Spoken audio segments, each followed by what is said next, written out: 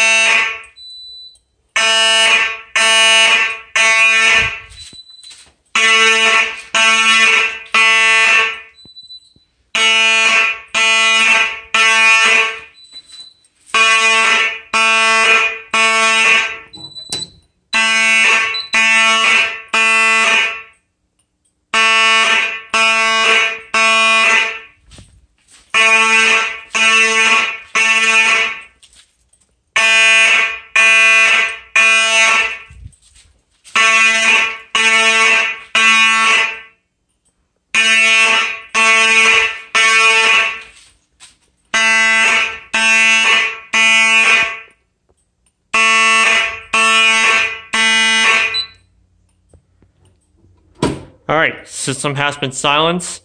We do have audible silence, as you can see.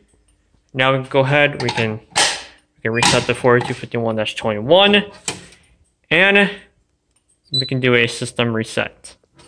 So, give this thing a few seconds here.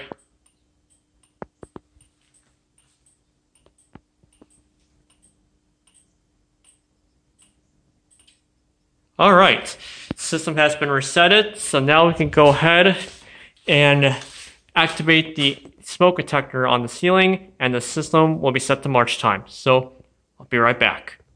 Alright, I'm ready to activate the smoke detector. We grab our magnet here, and the system is now on march time. So, go ahead and activate the smoke detector. Here we go. Here we go.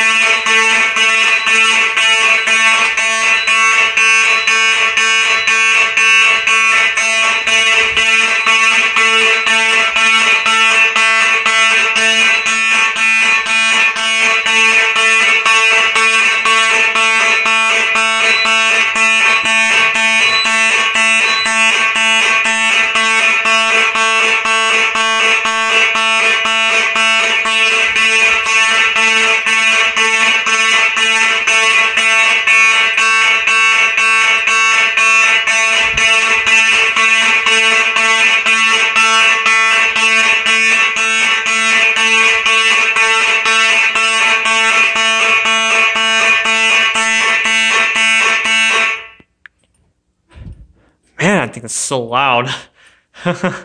Yeah, but it's electromechanical horn, so yeah, they are supposed to be really loud. So yeah, alright. So as you can see, we activated the smoke detector. I don't know if you can see the LED light, but yep, the system detector has been activated. It is on zone 2, Now we can go ahead and do a system reset. Alright. Yeah, usually this takes about up to at least like somehow like 10 seconds or so, or 15 seconds to reset.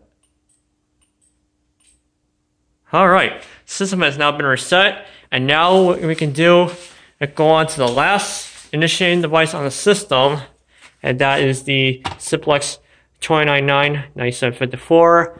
The system will be set to continuous, and maybe while I'm at it, I'll show you how I changed the cone option on this thing. So here's how we change the cone option on the panel. So what you're gonna do is see this dip switch, flip this dip switch, press acknowledge, and if you go onto the door, you can see it's got all these different programming things. You're gonna go to the letter E, which is your cone options. So you press acknowledge, and you're gonna go to the letter E. 3 is 120 beat per minute march time. This is simple coding, and then 0 is continuous or steady. So, and then how do you change this back to normal? Flip the switch back, and there you go. So that's how we set that to. That's how you change the cone options. So, all right. So now we go on to the final part of the system, activating the 299-9754. Here it goes.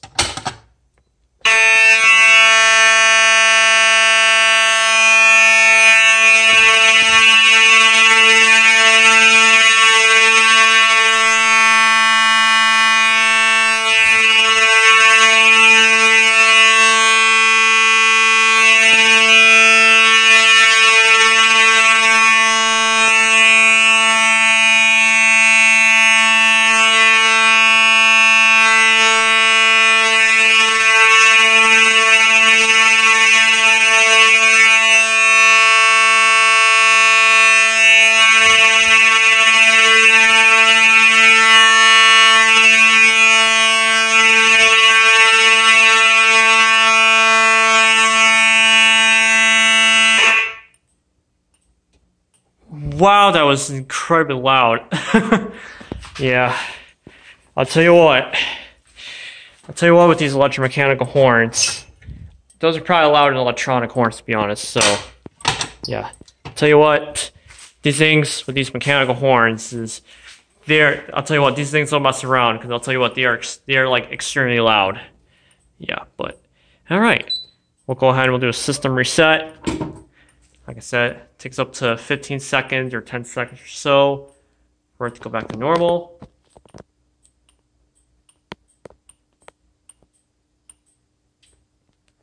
Alright, system is now back to normal, so yep. Alright, so that pretty much wraps up for system test number 33. Yeah, kind of got the older 4.0 so the mid-90s ones, but yeah, so that's that. So I think next test, I think I might just keep the same smoke detector up for next test. I'm going to still keep the same horn up for next test, but I'm going to swap the strobe plate out for a different strobe plate. What strobe plate is it? Well, I'm going to put the 4.3 9101 strobe plate. I don't know why I said 4.4, but yep. So I'll probably take this strobe plate down. Horn will still stay up. But I think next test, you'll be seeing this strobe plate in action. And then also, I think I'm going to swap these devices over here. We're going to swap out the 2099. I think I'm going to still keep this pull station up. I think I'm going to move it over there, replace the 4251-20. I'm going to put a different pull station up here. And I'm also going to replace the 4.4 mode strobe with a different alarm.